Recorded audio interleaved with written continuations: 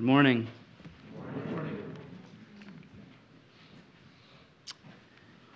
Okay, so I'm going to call this message like sheep without a shepherd. Like sheep without a shepherd. But can I just pray?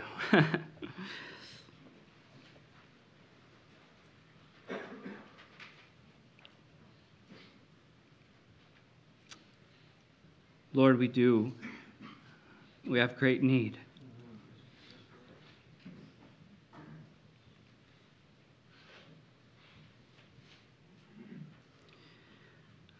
I ask, my God, for the power of your Holy Spirit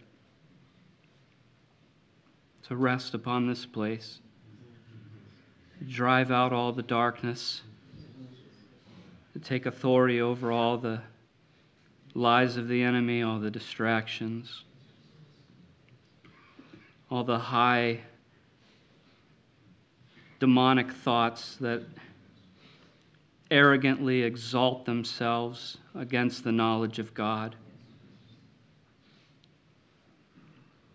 I pray that you would take authority here over this atmosphere. And I pray that you would break through. Lord, that your truth would deal a mighty blow to the strongholds in men's minds that hold them captive to the enemy to do his will. Lord, we plead as your people. We plead for the release of the captives. We plead for the opening of the eyes of the blind. We plead, Lord, that the poor would hear and not be poor anymore. Lord, that what you came to do, it would be accomplished. That you would change. You would change men from the inside out. We pray this in Jesus' name. Amen.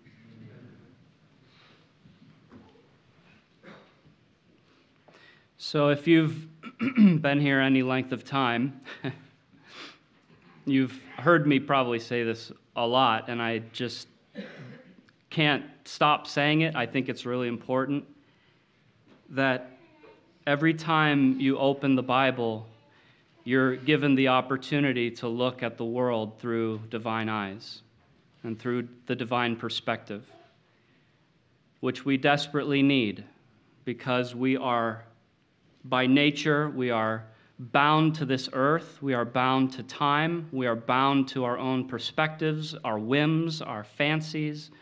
We're bound to the opinions of people. We're bound to cultural trends. We're bound to demonic suggestions. We cannot see truth on our own. We don't have the capacity. And so in the Bible, God gives each one of us the opportunity to step outside of ourselves and to look at things through his eyes, his wisdom. It's a window into the divine realm, and we need this. We need to be able to look at things from his perspective.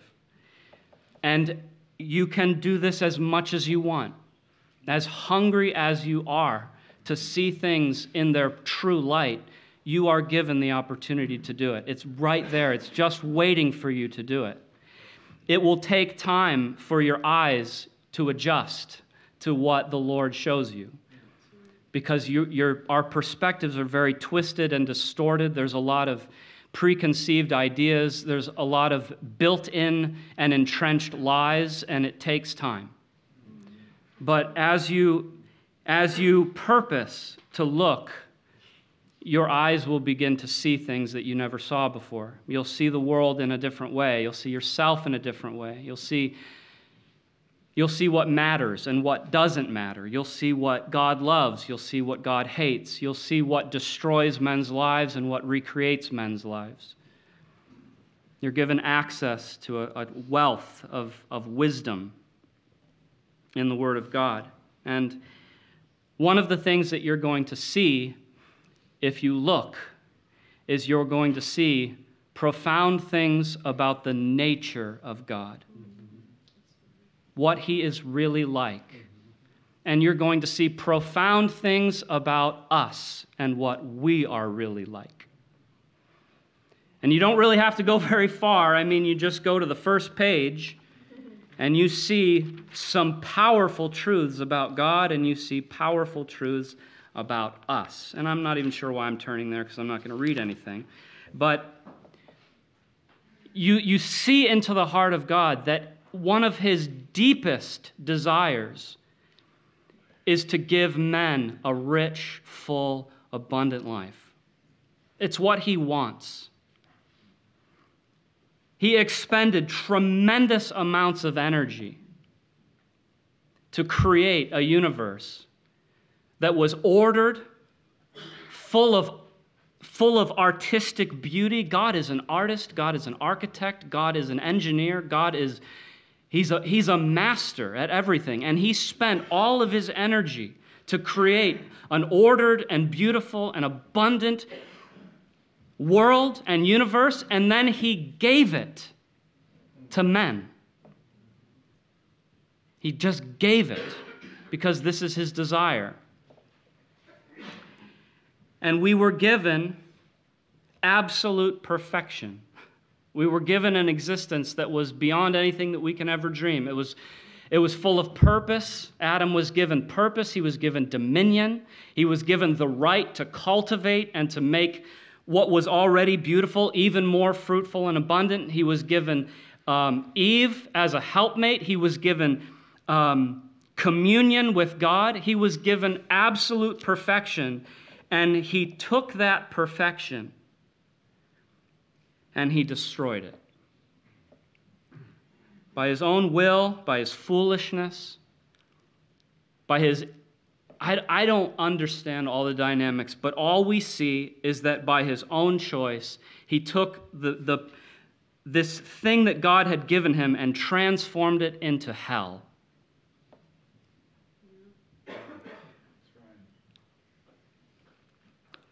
And from there, things got so bad, the earth was so corrupted that God knew that the only thing he really could do was to baptize this world in a flood of destruction and to utterly cleanse it and start over. And he took one family and put them in an ark.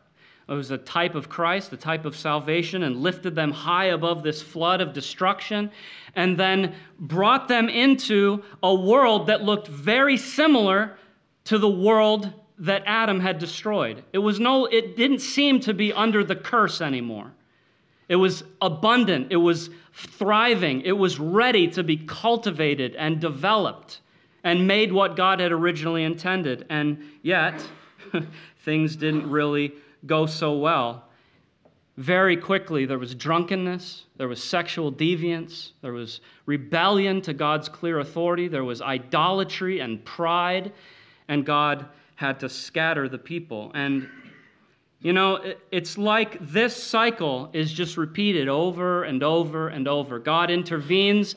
He attempts to give men blessings, and men take those blessings and create a hellish existence with what God has given them. We've been given intelligence. We've been given the ability to create. We've been given the capacity to innovate and invent. And what have we done? We have not ever yet gone back to that place of blessing. It seems to only perpetuate the destruction and the misery. We just don't know how to get back there, do we?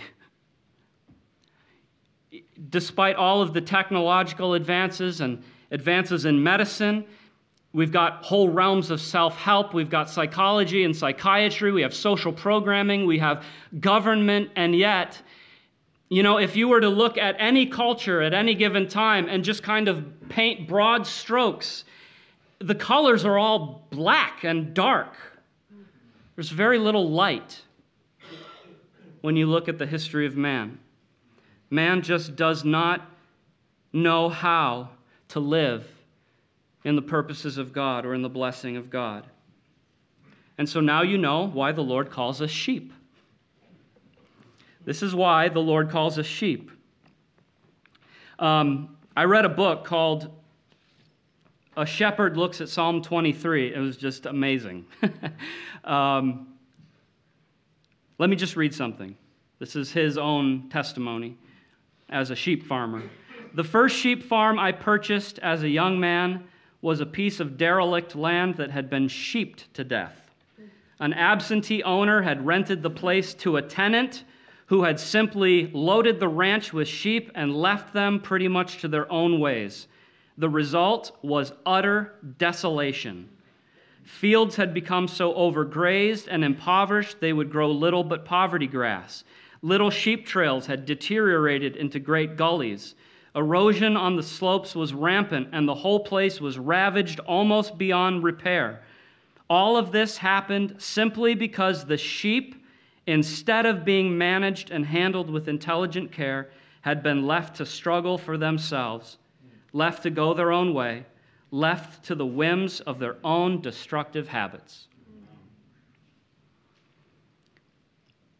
I found this book really, really insightful, very interesting. I'd recommend it to anybody. Again, it's called A Shepherd Looks at Psalm 23. The parallels between sheep and humans are just uncanny. I didn't know any of this.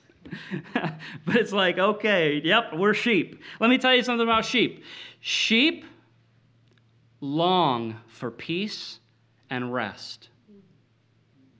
But their natures are so fragile and easily agitated that it's almost impossible for them to find peace or rest.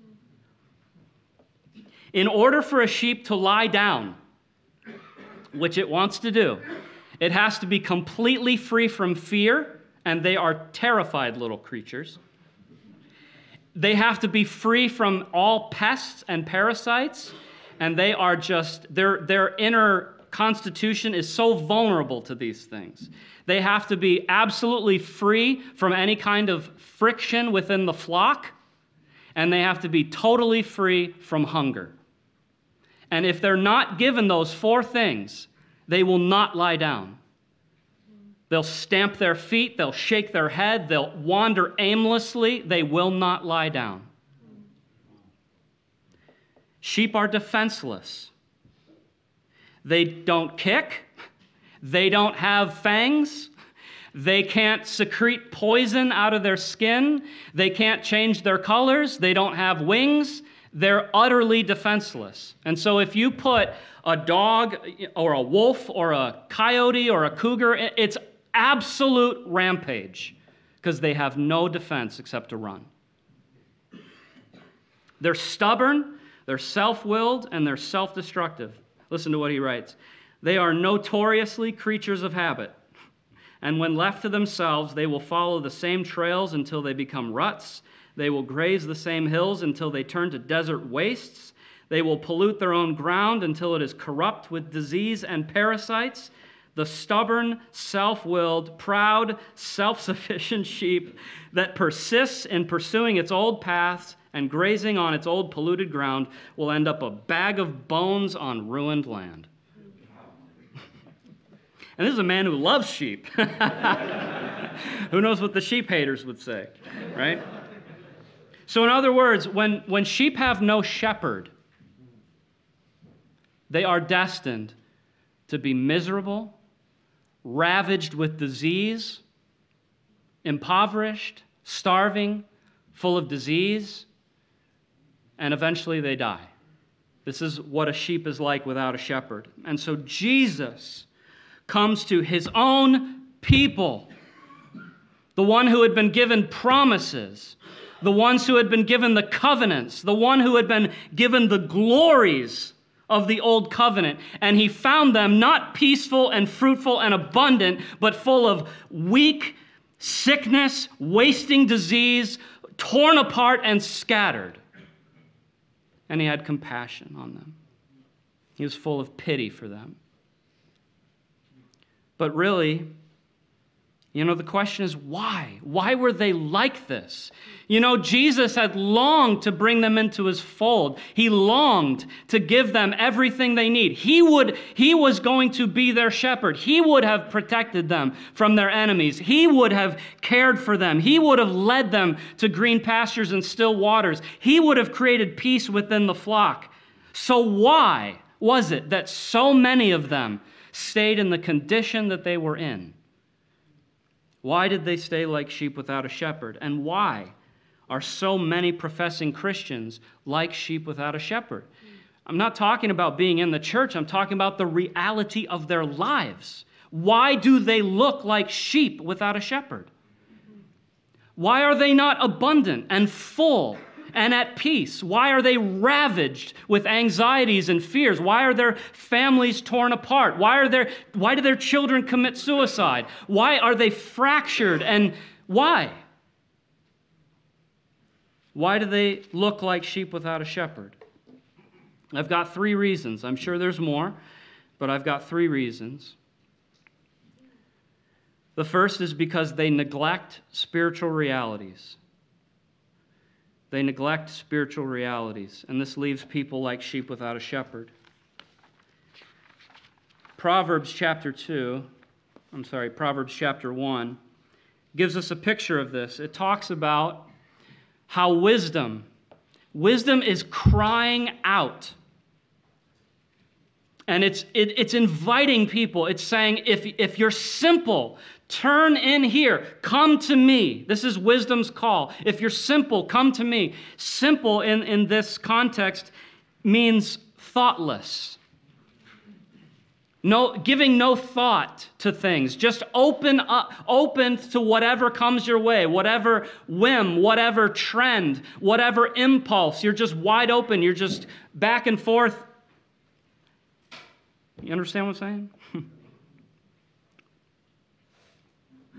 And it goes on to describe what people are like when they are like this, when they're thoughtless. It says, because I called and you refused to listen, stretched out my hand and no one heeded, because you ignored all my counsel and would have none of my reproof, I will laugh when your calamity comes. I will mock when terror strikes you. That's not talking about God mocking people. It's talking about wisdom. Wisdom will mock us when we don't listen to her and then calamity comes because we knew what we should have done. And so we're mocked by the thought of the wisdom that we could have had. But now it's just utter desolation. Therefore, they will eat the fruit of their way and have their fill of their own devices. Hebrews says it a little differently. Hebrews says it this way: we must pay much closer attention to what we have heard, lest we drift away from it.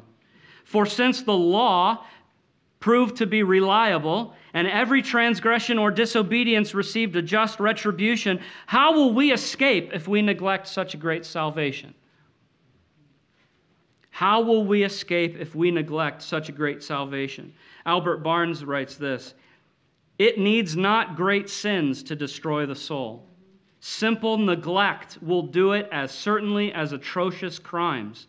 Every person has a sinful heart that will destroy him unless he makes an effort to be saved. And it is not merely the great sinner, therefore, who is in danger.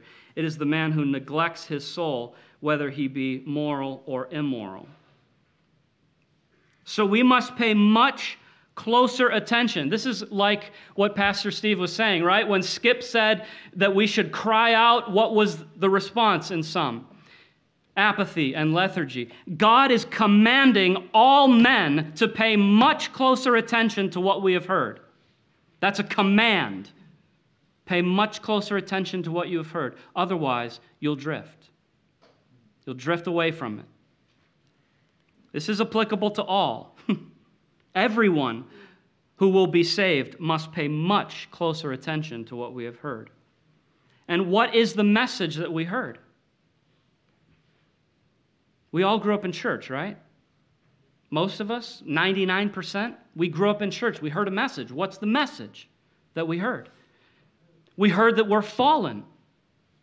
We heard that in our natures there is something so opposed to God, that he comes to us with his call, serve me, worship me, follow me, and our natures say no.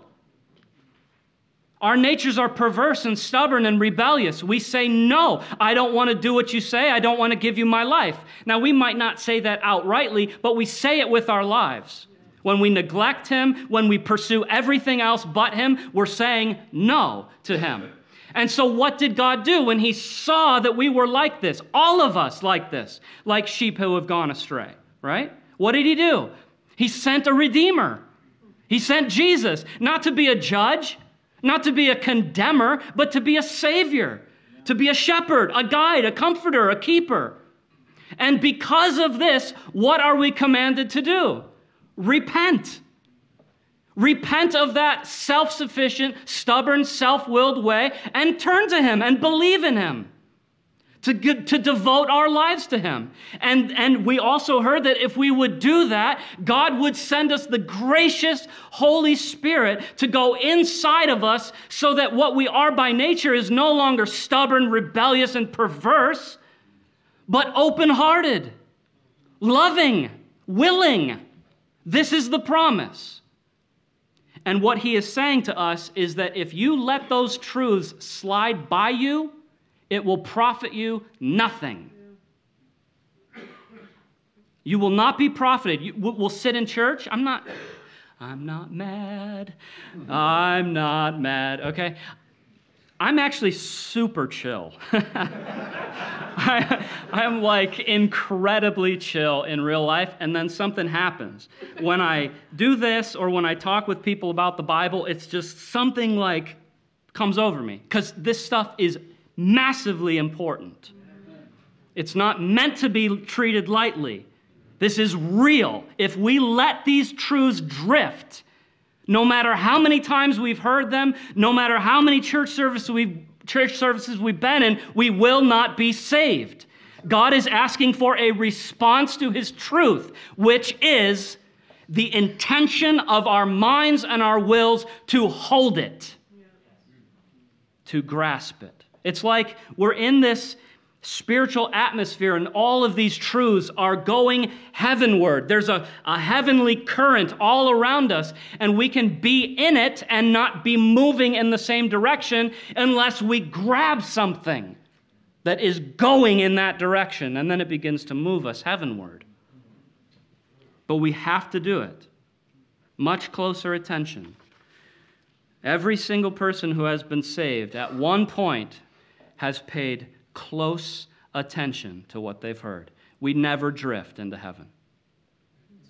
You never drift into heaven. The apostles literally gave their lives for these truths because they saw the result. They saw Jesus. They saw his power. They saw his love and compassion, and they knew what it could do in the hearts of men. It could save them. It could transform them from being people whose lives were so corrupted and so selfish and self-centered, so destructive, so marked by chaos and pain and misery, and it could transform them into sons of the kingdom. It could bring them into that blessedness. But if you've never paid attention, really, then there's no wonder that your life is like a sheep without a shepherd. You've neglected the thing that could change you. All right, the second reason that we are often like sheep without a shepherd is because we have desire problems. We have desire problems. And I'm sure you've heard me talk about this before, but it's like you can't leave it out when you're talking about something like this.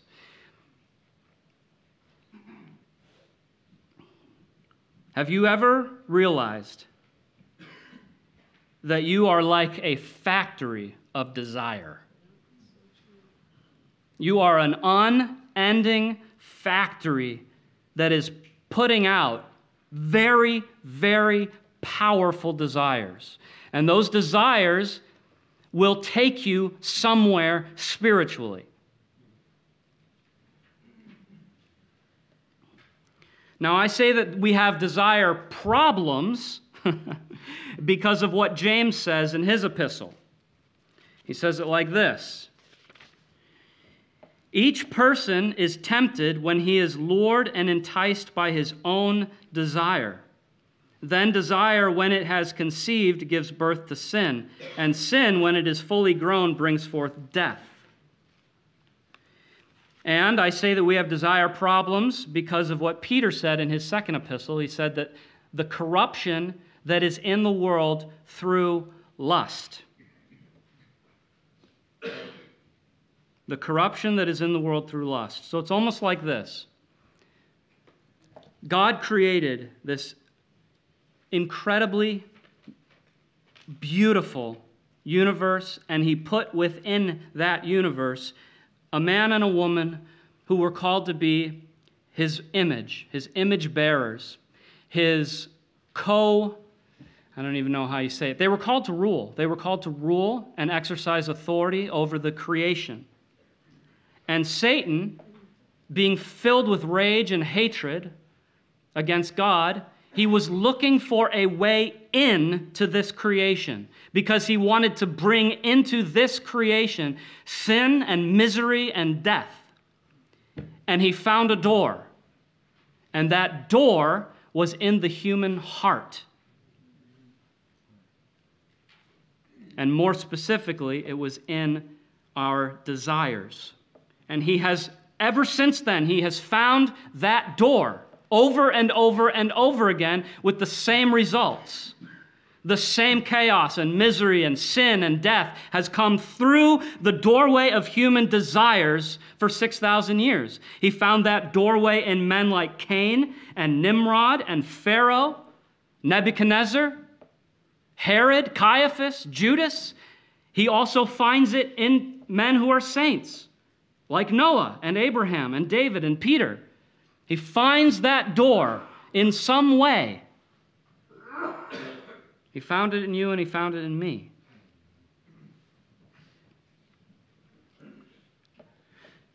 Most of the time, what we desire is not inherently sinful. This is crucial to understand. Most of the time, the things that we desire are not inherently sinful. And what Satan is trying to do most of the time is get us to take an innocent thing and put it in the place of God. It's an innocent thing. It's a thing which was given to us for our blessing. And Satan says, put that in the place of God. And every time you do that, you have opened the gateway to hell. Because what we're really looking for in life, in every desire, what we are looking for is something to worship. That's the glory of human nature. The glory of human nature is that we were made to worship. And the fallenness of us is that we will put something other than God in that place. And we'll do it very easily. Our desires are so strong that we will very willingly put something in the place of God and worship it and destroy ourselves through it. We're looking for protection. And you can take your any one of your strongest desires. And I know what you're looking for. You're looking to be protected. You're looking to be provided for. And you're looking for pleasure. Your strongest desires. You've worshiped them because that's what you think they're going to offer you. The problem is, God is the only one who can do that for you without destroying you. He has promised to be our protection and our provision and our pleasure. And when He is in His rightful place, it is blessing and it is abundance. But when we put something else there, it is destruction. Now, at the beginning of this process where we exalt something to the place of God, it doesn't seem that bad. It really doesn't. We look at that thing and we think it's going to serve me.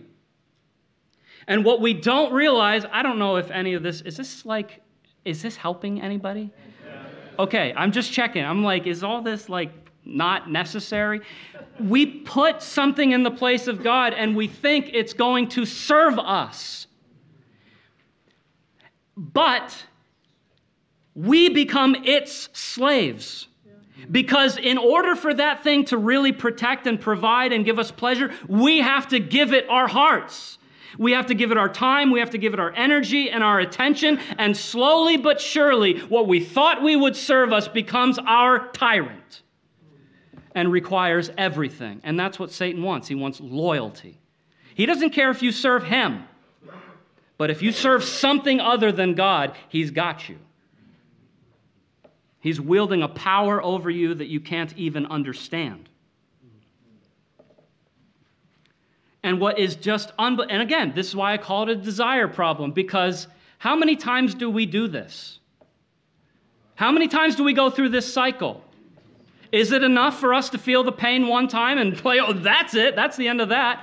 No. Very rarely do we learn our lesson. Most of the time, we don't really come alive or awake to it until it's absolute misery.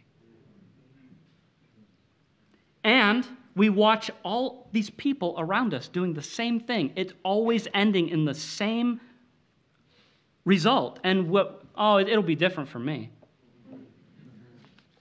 After 1 million people walk off the same cliff, we're like, oh, I think I can fly.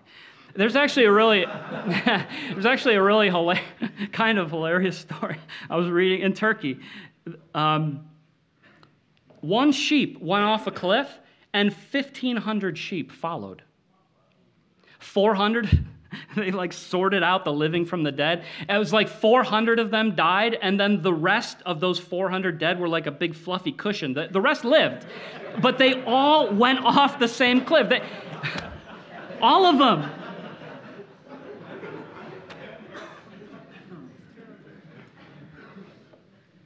Well, I don't know about you, but how many... Do you want to be sorted from the living and the dead? Is it really worth it?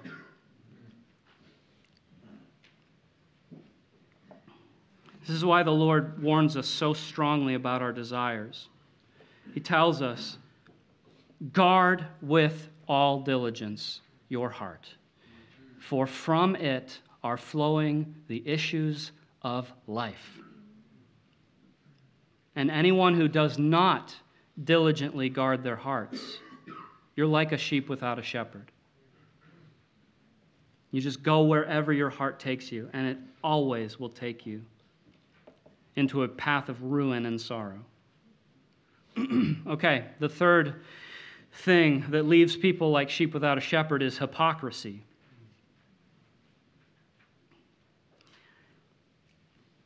It's often been pointed out that Jesus' harshest words were reserved for the Pharisees. But the reason why he spoke so strongly to them, there's a number of reasons why he spoke so strongly to them. First, they were absolutely entrenched in their unbelief. Second, they were posturing themselves as leaders for the people. But the third reason is that they were hypocrites. And hypocrisy is a very deadly spiritual disease that passes through spiritual communities like wildfire. It's highly contagious. And so Jesus spoke very strongly to these men. But why? Why is it so deadly? And yesterday I pondered this for a while, and I couldn't wrap my head around it. So let me just tell you what it does. It does a number of things. Hypocrisy performs a spiritual act in front of people that isn't real. It performs a spiritual act. Okay? The Greek word for hypocrite is hypokrites. And it literally means an actor. And so what does an actor do? He goes up on a stage and he does things and says things that are not the reality of who he is as a person. He's an actor. He's a hypocrite. Okay? Now, for some people, the stage is the church. Their church is a stage. When they get to church, they assume an act. They do things and they say things that aren't real. They bow their head during prayer, even though their hearts they couldn't care less about being there. They talk to people that they don't really like. They pretend like they're interested in the sermon. And then when they leave church, they go to work or they go to school, they do a different thing because that thing at church was an act. It's just gone because it wasn't real. For some people, the stage is any other person. They have a very strong desire to be seen in a certain light. For some people, they want to be seen as godly. And so anytime someone else is around, they do certain things because they're trying to seem godly. Maybe they really want to be godly. But what matters is not whether or not they want to, but whether or not they are. What are they like when no one is around? Because if what they're like when no one is around is different from what they're like when they're around people, this is the reality. What they're like when they're alone. That's the reality. Everything else is an act. For some people, the stage is all of life. And hypocrisy is so entrenched that act and reality have become blended and they can't even distinguish the difference. They don't even know they're acting. Okay, another thing that hypocrisy does is it obsesses over external things. It obsesses over external things. So you look at the Pharisees, they intensely cared about washing pots and pans and bowls for ceremonial reasons. They cared intensely about tithing. They would literally take everything they had and separate out a tenth of that, no matter what it was. They had hundreds of Sabbath laws. Apparently, the law that had been given to them, you shall do no work on the Sabbath, wasn't enough for them. They had to scrupulously define exactly what that meant. And they obsessed over it. They had separation laws from the Gentiles. I mean, they were so concerned about being contaminated by Gentiles that they had laws to keep them from accidentally being dusted on by these people. If the dust from a Gentile's feet touches me, I'm unclean. So they have these regulations. And right in the middle of all of that obsession, they gave tremendous latitude to evil in their hearts. Rage, lust, hatred, bigotry, self-righteousness, self-love, all of this was given tremendous latitude. It was winked at, it was explained away, it was justified. But not all those outward things. Another thing that hypocrisy does is it distorts the entire purpose of religion. It distorts the entire purpose of religion. Everything that was given to man was given so that we would love the Lord with all of our hearts and we would love our neighbors like we love ourselves. That was the reason for the whole thing. And what hypocrisy does is it takes all of the forms and makes religion for me. Keeps the forms, distorts the purpose. Okay? Does this make sense? So, giving to the poor, giving alms, that form was retained, but the heart was for self. I want the glory of men. Prayer was maintained, but it was selfish and self-centered. Fasting was maintained. The ceremonial dress was maintained, but inside was a heart that was full of wickedness. So here's why hypocrisy is deadly. Here's why it leaves men like sheep without a shepherd. Because right in the middle of all this religious activity, right in the middle of the scrupulous law-keeping, right in the middle of the maintaining of religious form, the heart is closed to God. It's shut God out, and it has shut others out.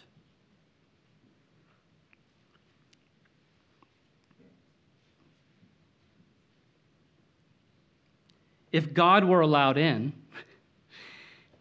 he might keep some of the forms, but he would overthrow their inward life. And because that's not really important, they keep the forms of religion and deny the power, and it's hypocrisy. The heart of hypocrisy, what was meant for worship of God and love for man, becomes self-love and self-worship. That's the heart of hypocrisy. And so when we see it in that way, there's no Pharisees left. They don't exist. There was a sect in Judaism. There's no more Pharisees. But the Spirit is alive. The Spirit is alive. And all of us, some more than others, but all of us are vulnerable to this kind of hypocrisy, to hiding behind an image, using the church for selfish gain, putting a rigid emphasis on the outward and minimizing heart purity, condemning people who violate traditions but winking at our own heart sins, exalting the traditions of men, looking critically at those who are unlike us. Is anybody able to say, I'm free from this? This leaves us like sheep without a shepherd, because all of these forms can be lived in the flesh. They can all be lived in the flesh. It doesn't require the involvement of God at all. It doesn't require the empowerment of the Holy Spirit.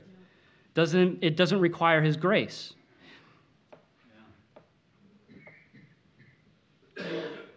But what does require his grace is the regeneration of the heart. To be like Jesus, to undergo those spiritual processes that pull us out of the dominion of sin and the devil and to bring us into the kingdom of the Lord. That requires grace. That requires a lot of grace. So, let me just read something at the very end, because, all of these things that I listed, I can really relate to.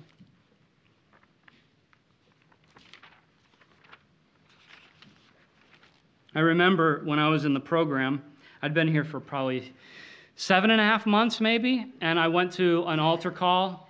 It was like, it was Pastor Jeff Colon at the time, as he was preaching, it was like some panic and terror fell upon me right at the end of the message, and I was absolutely beside myself. I was like, God, if you don't show up and do something, I am doomed.